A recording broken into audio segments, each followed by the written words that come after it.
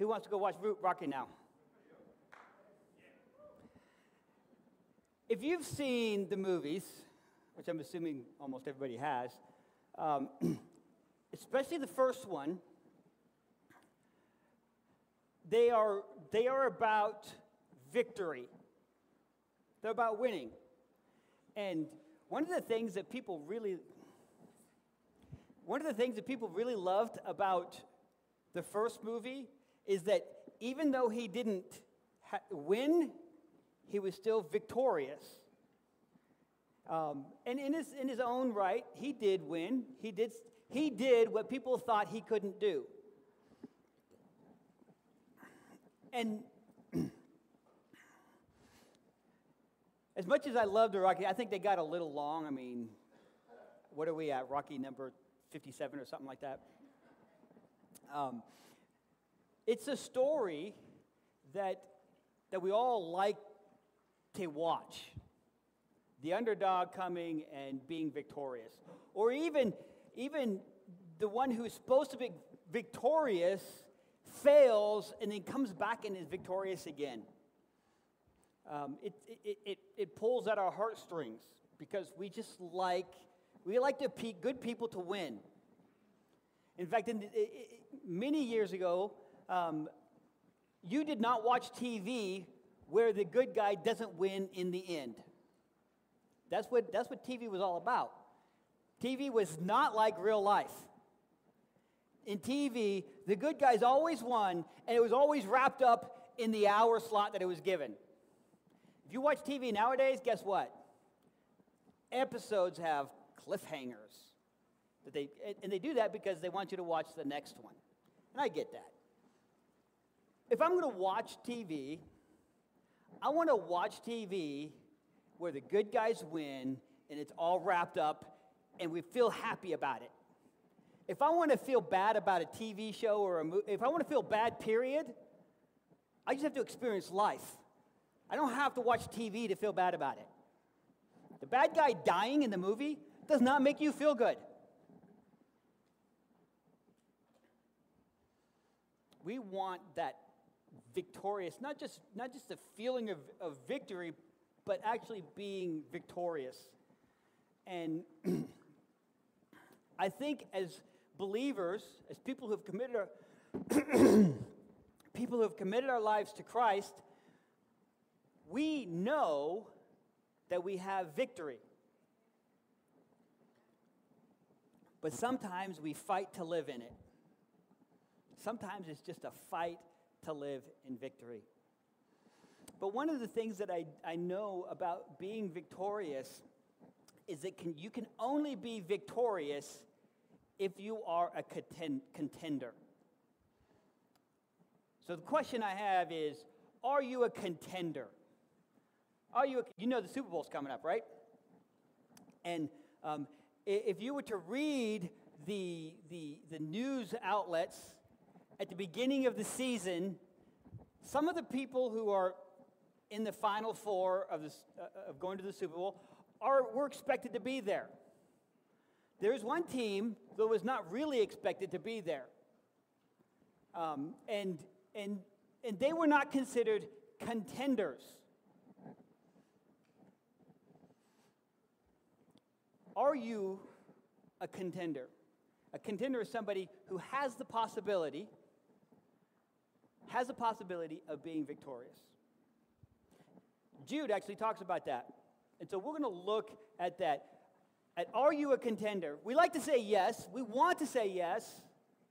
But is saying yes the truth? Let's look. We're going to read Jude, and we're probably just going to get through the first 4 verses today. Jude, verse 1. This letter is from Jude, a slave of Jesus Christ and a brother of James. I am writing to all who have been called by God the Father, who loves you and keeps you safe in the care of Jesus Christ. May God give you more and more mercy, peace, and love. Dear friends, I have been eagerly planning to write to you about the salvation we share. But now I find that I must write about something else, urging you to defend the faith that God has entrusted once for all to his holy people. I say this because some ungodly people have wormed their way into your churches, saying that God's miraculous grace allows us to live immoral lives. The condemnation of such people was recorded long ago, for they have denied our only Master and Lord Jesus Christ.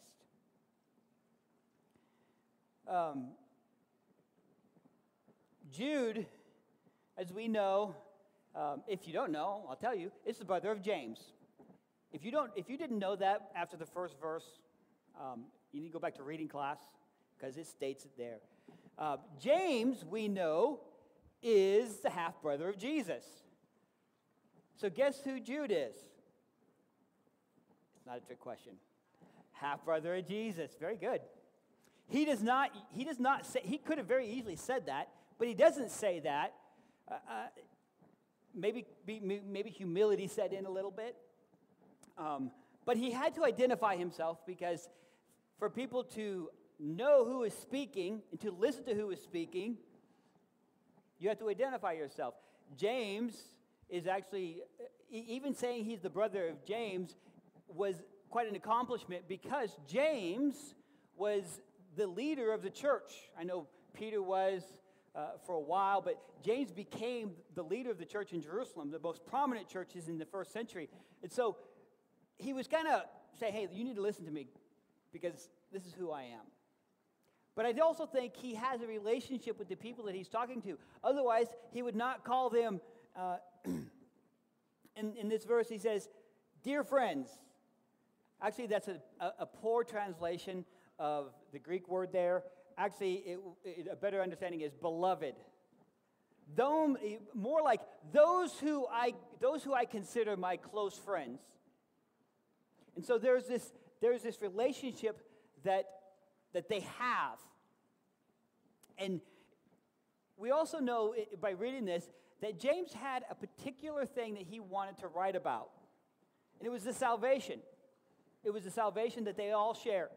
He wanted to encourage them in their salvation. He wanted to push them in their salvation, to experience all of that salvation has to offer. But, and this is a big but he doesn't do that because he has to talk about something else. He says, but now I find that I must write about something else, urging you to defend the faith that God has entrusted once for all time to his holy people.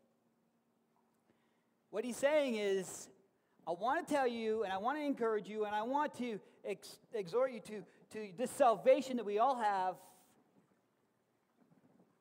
but there's a problem. So now I have to talk about defending your faith. There's two things I want to highlight real quick. First is he talks about defending your faith. And if you read the rest of the chapter, you get this idea, and he even says it here, defending your faith because of some ungodly people who have wormed their way into your churches. First thing we need to understand is he is telling them to defend their faith from people who are inside the church. He's not talking about people outside the church who might be attacking him. He's talking about the virus that is within the church. And as we continue, you'll understand a little bit more of why that is. Because, listen, when people outside the church tell people inside the church things, a lot of times we just dismiss it. And rightly so, because a lot of the things they say is, you came from monkeys. I don't know what to say to that. It's wrong, I guess. We dismiss that. But when somebody from inside the church tells us something, we have more of a chance of believing it. Even if we believe it to be false, we will still entertain the idea. And that is a foothold Satan does, is that he uses people inside the church to get a foothold into the thoughts of other believers because of things that have been said. I will the most prominent illustration that I can think of right now is the acceptance of a homosexual lifestyle. At some point in time, it was proposed from people inside the church to other people inside the church that this is an acceptable way of living in front of God. If it was somebody outside the church that was saying this, you don't know what you're talking about. But let's bring it inside the church. Let's find somebody within the church who says, I'm a Christian, I'm a God follower, and this is acceptable before God. And so he's addressing a specific situation, Jude is. And that is the people who have wormed their way, and that's the phrase here, wormed their way into the church and are starting to cause problems. Not problems physically with dissension or with fighting, but with false doctrine. And one of the most prominent, he says, they are saying God's miraculous grace allows us to live immoral lives. Listen, there is nowhere in Scripture you find anywhere that says sin is okay, even with God's grace covering it. And yet that's what they were doing. A proper understanding of sin is that it is horrific before God. It is terrible. And it is so terrible, it is so bad, and it is so evil that you yourself can do nothing about it. It takes somebody better than you. And I'd say you as in the most sinless person on the face of the earth. Because the most sinless person on the face of the earth, apart from Jesus, still has sin.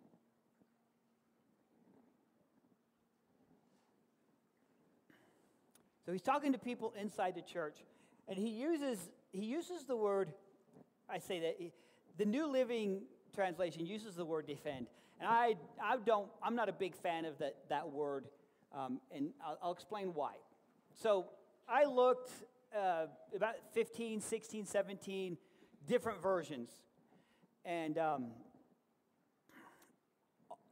of those different versions, only 3 of them did not use the word contend. One of them used the word, as you see here in the New Living Translation, they used the word defend. One of them used the word fight, and one of them used the word agonize. So New Living Translation used the word defend. I don't necessarily think it's a bad one, but it doesn't give the whole scope of the idea. The YLT, has anybody ever heard of the YLT?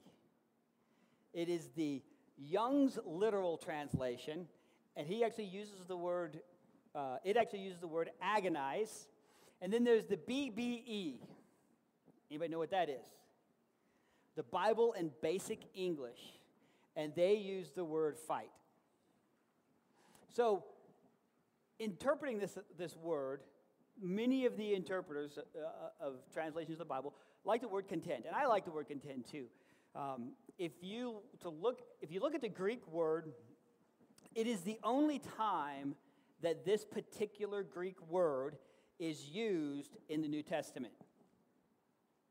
Okay, so if you read the Bible and you were to look up the word contend in your Bible, you would see that it might pop up about 8 or 9 times. And in this passage being one of them. But they're not all the same Greek word. They're just the best translation that he can come up with. What I like about contend is that it gives you the real idea that the author meant. It has the idea of an athletic event. Are you a contender? are you going to contend in this athletic event? Listen, the Olympic Games were a big thing. And there was a lot of, Paul does extensive illustrations involving athletic events. And that is the idea here is, are you going to push yourself and contend for the faith? Are you going to work hard? Everybody knows that if you want to be the best, you have to work hard at it. If you want to be good, some of you could probably get along with just natural talent. If you want to be better than average, some of you can just lay back and do nothing, and you can just be better than average. Some people work really, really, really, really, really hard. I mean, they put all of their effort into it, and they're still below average.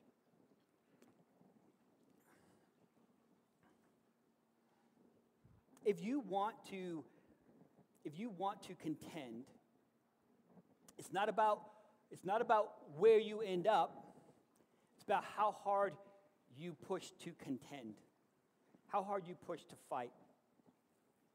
And we see this in Scripture. We don't have time to go to all of the places, but it is about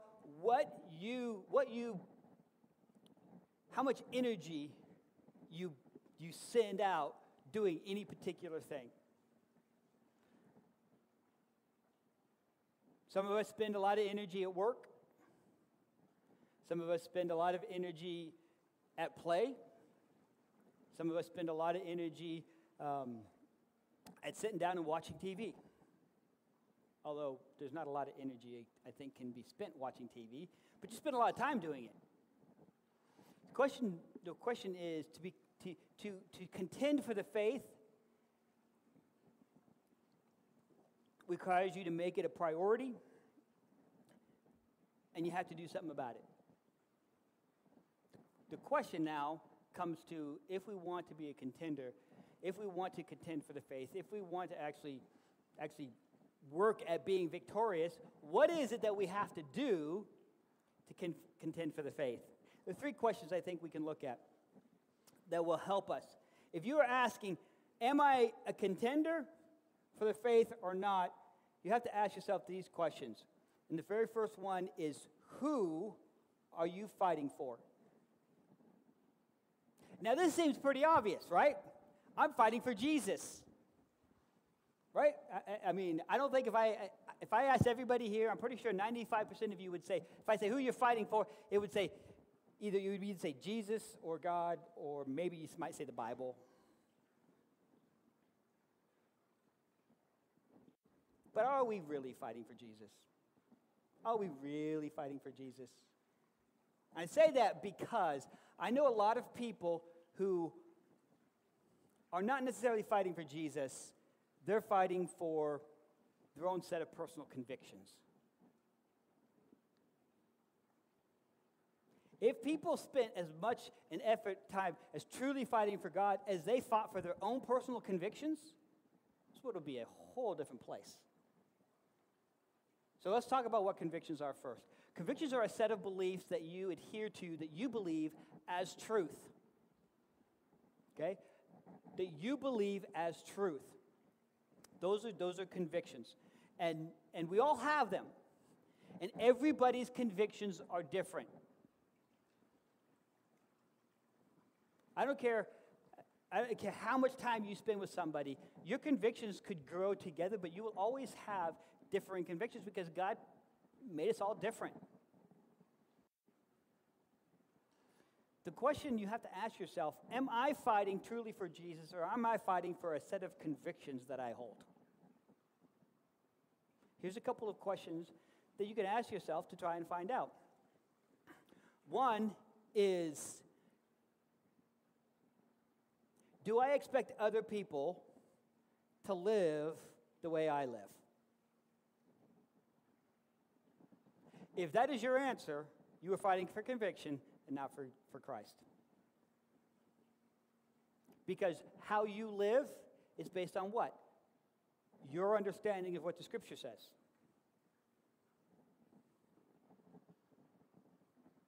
There's a danger in conviction, but there's also a blessing that comes along with conviction.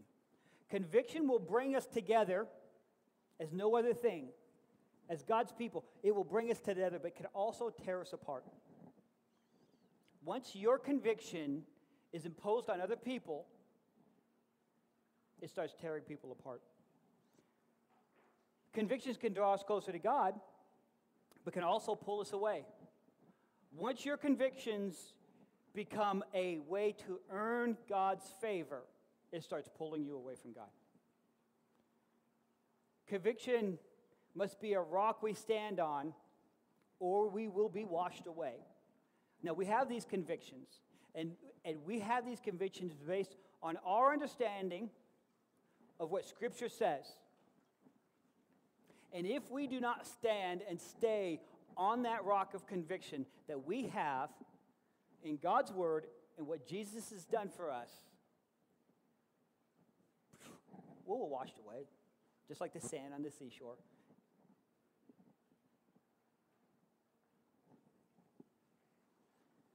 And ultimately, convictions are like opinions. We all have them, and we all believe ours is correct.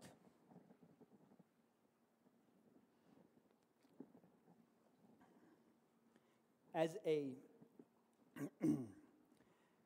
pastor within the Assemblies of God, the Assemblies of God has put together a set of convictions that they expect all pastors to live by. And one of those convictions has to do with drinking alcohol. And they don't have to worry about me. I've shared this multiple times. I don't like the taste of alcohol, and so I am not going to drink it. I am not going to spend $8 on a glass of wine that I don't like. And if they make it taste the way I would like it, I'll just drink the orange juice instead and save myself $5. I choose to live under their conviction because of a mutually agreed upon desire. They want me to be a part of their fellowship. I want to be a part of their fellowship. So we agree upon this.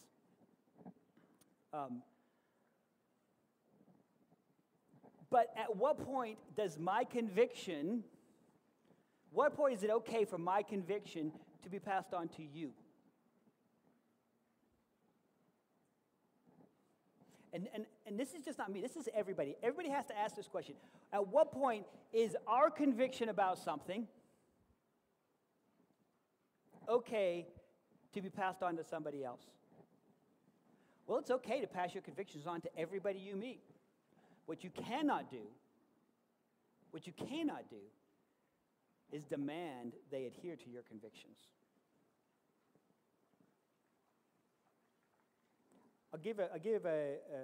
I met a man a while back. He was a missionary, and this was like in the late 90s, I think. He was a missionary, and he was actually a missionary to people stuck in the porn business. That's what he did. He raised money, and he would go and he would minister to people within the porn business. As you could probably guess, there were times where he was exposed to nudity, and that would probably be the easiest and most simple thing to say right there. Okay. Now, nudity in and of itself is just stay away from it. Not just because God says stay away from it, but because it leads to a whole bunch of other stuff.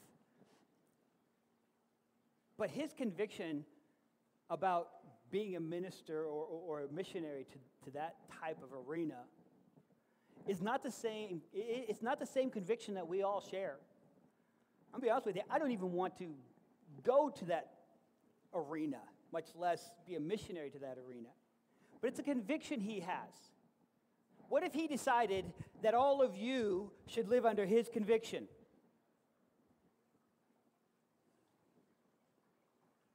Convictions are dangerous when we do not keep our convictions, or when we demand our convictions to be held outside of ourselves. There are certain things in the Bible that are that are unquestionable. The Ten Commandments. God actually used his own writing to write the Ten Commandments on the stone tablets. Those are non-negotiables. The other commandments in the Old Testament were all commandments to tell you how to keep the Ten Commandments. Every one of them.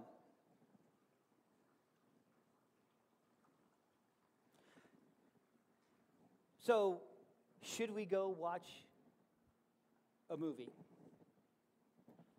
When I was growing up, movies were just beginning to be acceptable. As you could go to a movie, it's okay. You won't lose your salvation if you go to a movie. You're not gonna lose your salvation if you play cards, if you go to the bowling alley, because your salvation isn't dependent on those things. But I know people who have told me that I should not go watch a rated R movie.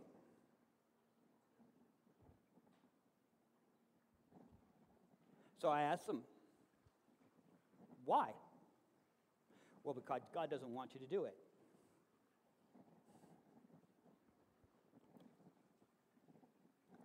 Why? Because it's evil. Why?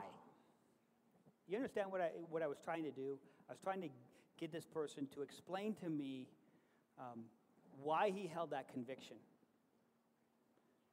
Now, there's a reason why rated R movies are rated R.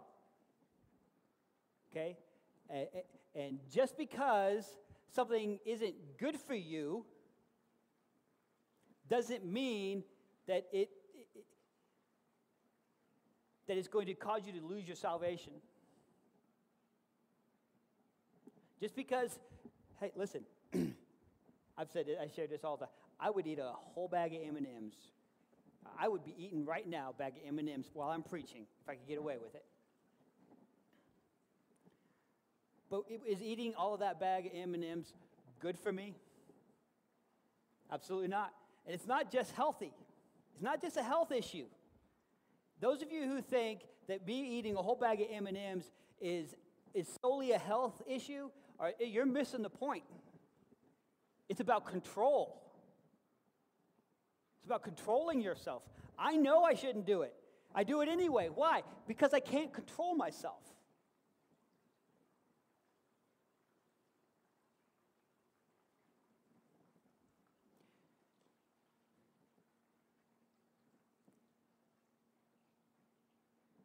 The reason convictions are so dangerous is because now we are telling other people how God expects them to live.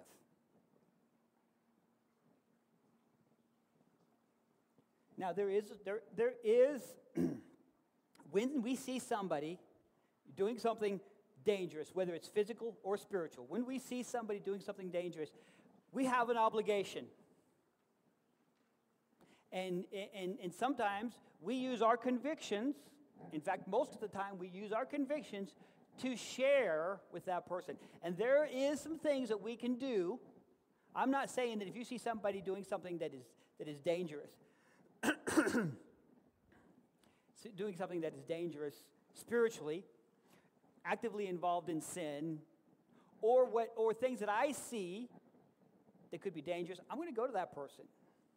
Listen, I have a belief that a man and a woman should not live in the same house before they get married. I don't remember reading that anywhere in the Bible. It was not an issue in Bible times. So why in the world would I want to share with them the inherent dangers of doing that if it's not a sin? Because it could lead to sin. And so there's a reason why we would share some of our convictions with other people. But to tell them this is how you have to live means you are now becoming God's voice to them about life. In a couple of weeks, it's probably after Easter now that I think about it. After Easter, I'm going to be doing a series called 10 Words to Live By. And if you sat through my Wednesday night study on the 10 Commandments, you're going to know that's what it is. I'm going to do a series on 10 Commandments. And one of the commandments says don't use God's name in vain. And the word vain there, I don't like that word. It's not because it's not accurate, it's just not complete. It's not just using God's name as a curse word, which is what most people believe it to be. It is the misuse of God's name. And one of the biggest misuses I see within the church, this is not outside, this is within the church, is when somebody goes to somebody else and says, God told me to tell you this.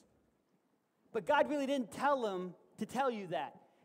They felt a conviction about something, and they felt they needed to share that conviction with you. That is 100% inspired by Satan. How do I know that? Because you now are telling somebody that God said something when God didn't tell you to say it. Listen, take misusing God's name, unfortunately,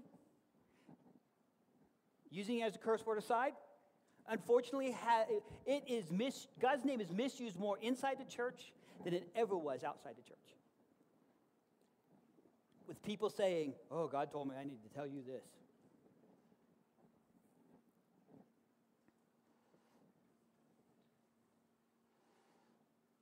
Here's one thing that I've noticed about conviction, and that is this.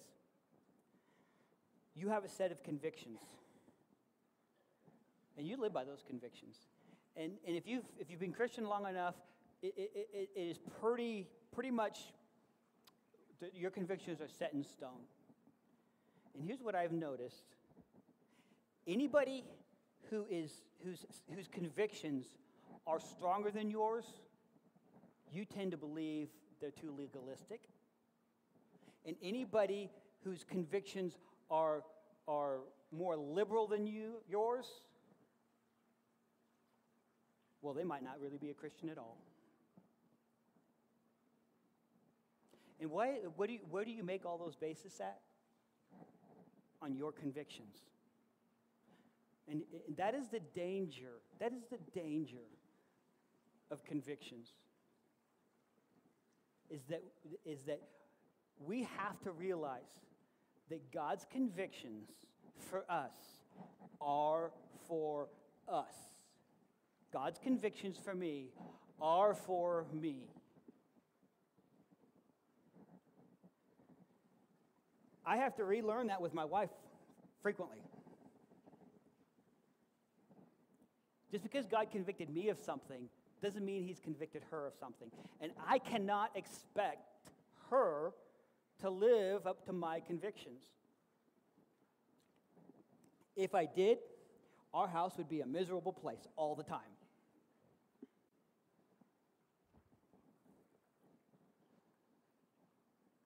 So, real quick, how do we go to somebody that we see they're doing something that is dangerous? How do we go to them without pushing our convictions on them? How do we do that? How do we go to them? Because we need to. I think the first thing we need to do is ask ourselves this question: have we truly heard from the Holy Spirit about going to this person and saying something? Okay? And we're gonna assume that you understand when you are to confront somebody, you would go to that person. Okay? Don't go to their parents. Don't go to their best friend. Don't go to your best friend. Don't go to your parents. Go to that person. Make sure you've heard from the Holy Spirit, because the Holy Spirit not only will tell you what you need to say so that they will receive it, but the Holy Spirit will also start working on their hearts to be open to what you have to say. Because I don't care what you say.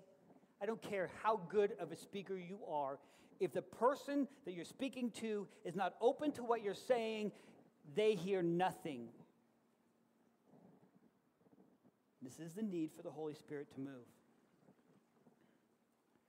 Next question that we need to ask ourselves if we're going to go to somebody is, have you prayed about it? Have you prayed about it?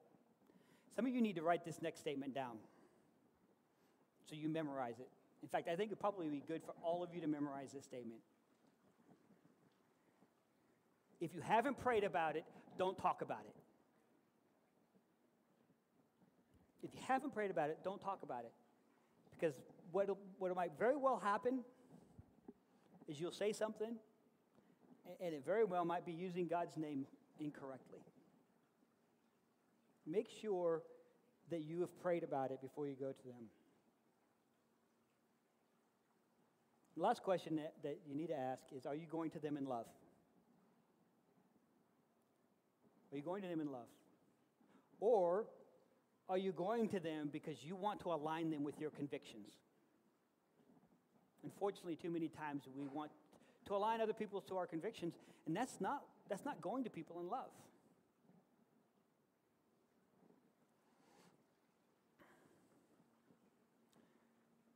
So what are you fighting for? What are you contending for? Are you really contending for Jesus? Or is it some set of convictions that you've put upon yourself? The next question that we need to ask ourselves, if we really want to be a contender, if we really want to be fighting for true victory, is who are we fighting against? You know who we're fighting for.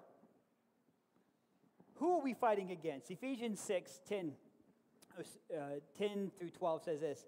A final word, be strong in the Lord and his mighty power. Put on all of God's armor so that you'll be able to stand firm against all strategies of the devil. For we are not fighting against flesh and blood enemies, but against all evil and authority of the unseen world, against mighty powers in this dark world, and against evil spirits in the heavenly places. In other words, this is a spiritual battle we're in. We need to understand that. I do not have a problem with social media posts about godly things. But if it's not backed up with prayer, keep it to yourself. Because it's not going to do any good. We are in a spiritual battle, and the only way we can win is by using spiritual weapons.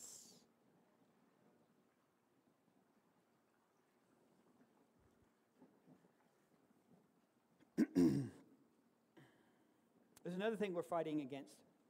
We're going to get back to that spiritual weapons thing in a minute, but there's another thing we're fighting against, and we read about it in James chapter 1, verses 14 and 15. Temptation comes from our own desires, which entice us and drag us away. These desires give birth to sinful action, and when sin is allowed to grow, it gives birth to death. Not only are we fighting this spiritual battle, the evil in the spiritual realm, we are also fighting our sinful nature, our flesh. That old, the devil made me do it. Let's be real. Most of the time, you made yourself do it.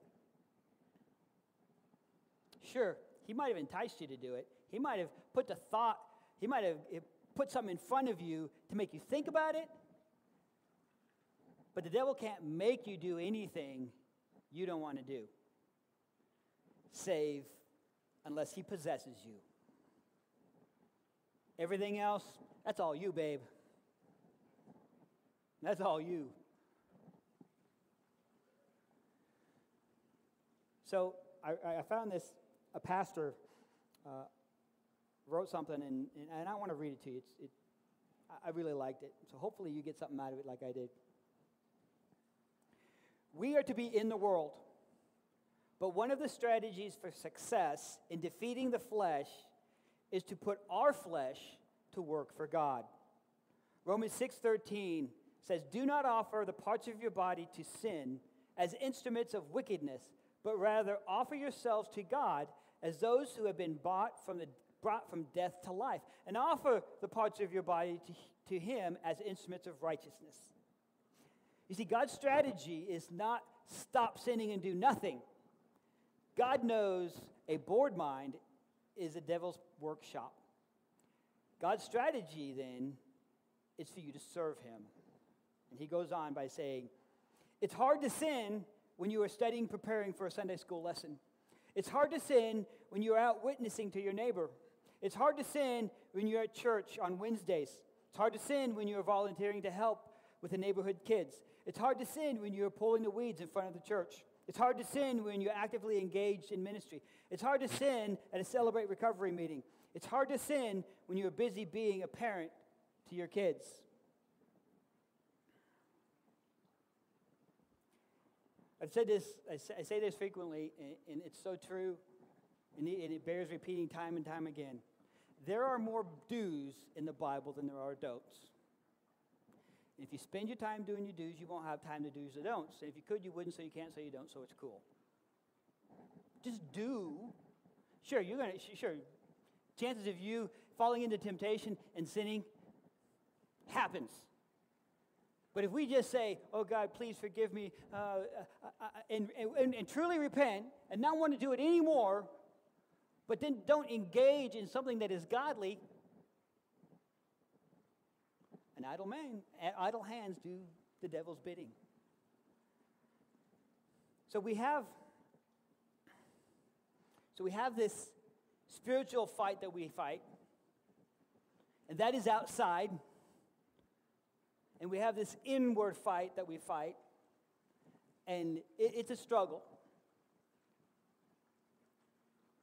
So the question, the final question I want is, how are we fighting? We know who we're fighting for, and we just saw who we're fighting against. Now the question is how we are fighting. Well, to make sure we're fighting correctly, we need to remember we're fighting the unseen. We're fighting a spiritual battle. So weapons that we need to have physical weapons aren't going to do. You can carry a sword around with you all you want. It's not going to help you win a spiritual fight. You can carry your AK-47, still anyway, for now. But what good is that going to do you in a spiritual battle? Paul says that we have other weapons. And I want to bring to your attention 6. Faith, righteousness, peace, truth, salvation, and God's word. You know where those are from? Yes. Those are the armor of God, the belt of truth, the breastplate of righteousness, the sandals of peace, the shield of faith, the helmet of salvation, and the sword of the Spirit.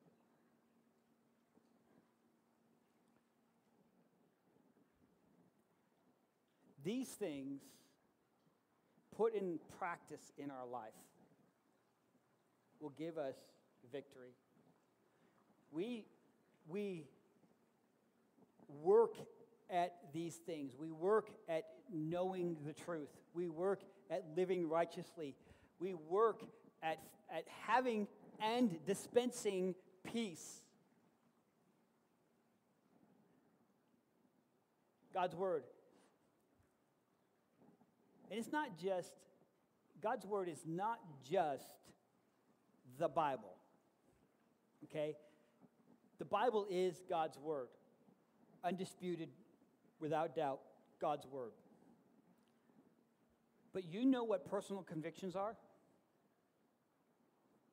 They are also God's word to you. That's what personal convictions are. When you have a conviction, when the Holy Spirit places a conviction on your life, that is God speaking to you. And that is why it's so important that we don't expect God, other people to live according to what God has said to us. God does not expect everybody to live according to your convictions. The same way, He doesn't expect you to live to everybody else's convictions.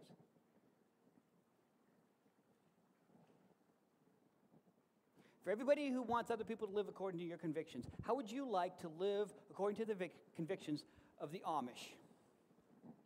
Anybody want to do that? I know some of you are going to raise your hand, but let's be honest, you like your Netflix too much. You don't want to you like putting gas in your car and not feeding the horse.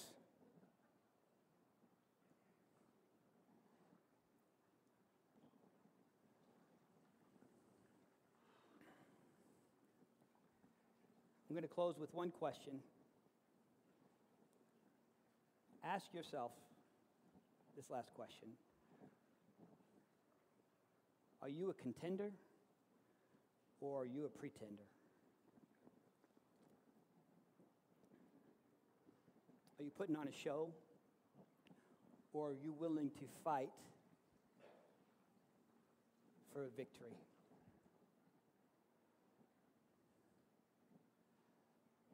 I'm going to close in prayer. As I pray, I want you to let God speak to you. Maybe you need to ask for forgiveness because you've been pushing your convictions on other people. Maybe you need to go somebody and share with them something God has put on your heart. Doing it in the right way. Or maybe you need to go and apologize for something you said.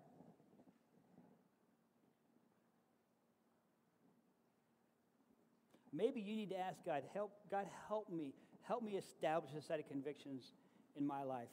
Help me dig into your word and find out what your word says and how I can live by it. Because I'm going to be honest with you, if you make up your own convictions without consulting God's word, they'll do you no good. Because then they just become rules that you have to live by. So I ask God to help you.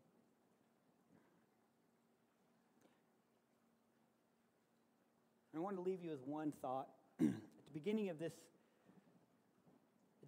very beginning of this message, we watched a video. You watched that intro video. And what was the name of that song? Come on. Eye of the Tiger. By Survivor. Yes, Eye of the Tiger. Let me propose, if you really want to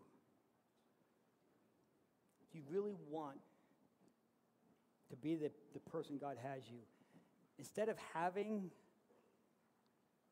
an eye of the tiger, maybe you need to have your eye on the Lamb. Heavenly Father, we love you and we thank you. We just ask that you would speak to us. Lord, you would move on us through the power of your Holy Spirit. Change us if need be. Align our convictions in what you have for us. And help us to realize that they are for us. Sometimes they need to be shared. Sometimes not. But God, I ask right now that you would just let your Spirit move in each of our lives. Help us to seek you daily, to look into your word, to find out what the Holy Spirit has for us each and every day. Refresh us, Lord. We thank you. We love you.